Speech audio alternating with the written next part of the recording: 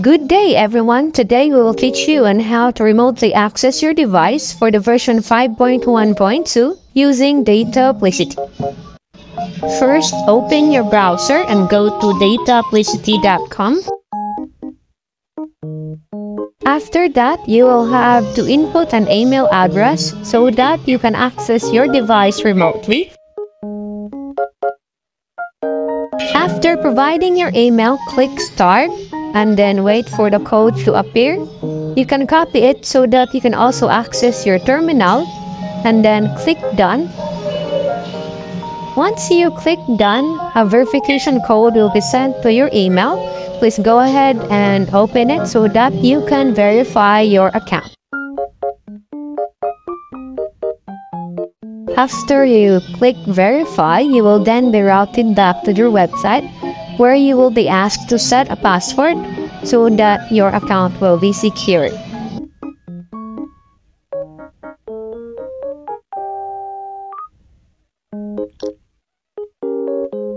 And you see that the password is already set.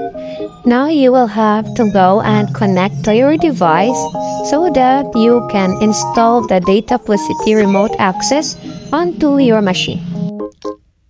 And once you are connected, please go to the admin dashboard by typing 10.0.0.1/admin. After that, go to plugins and go directly to dataplicity plugin. Input the email and the password that you have used in registering your account earlier on the website.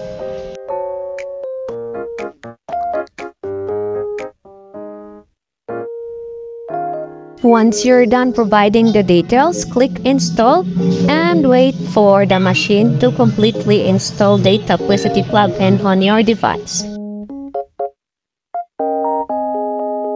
After the installation is complete, a prompt will show up on the lower right side, and you will also have to enable dataplicity first before you can use it on your device.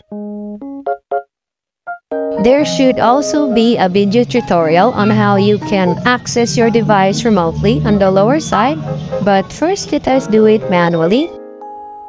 Let us now go back to dataplicity.com and see if we can access our device.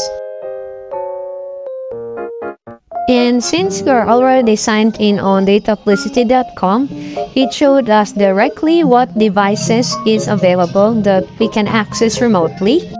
And on this side, we can access your device's terminal. You just need to input the code that was saved earlier. And when you enable the wormhole on the right side, there should be a link where you will have to click so that you can also access your admin dashboard. And once you click it, you will see that you will be routed to the login page of your admin dashboard. Just type your password and username for this one and click Login.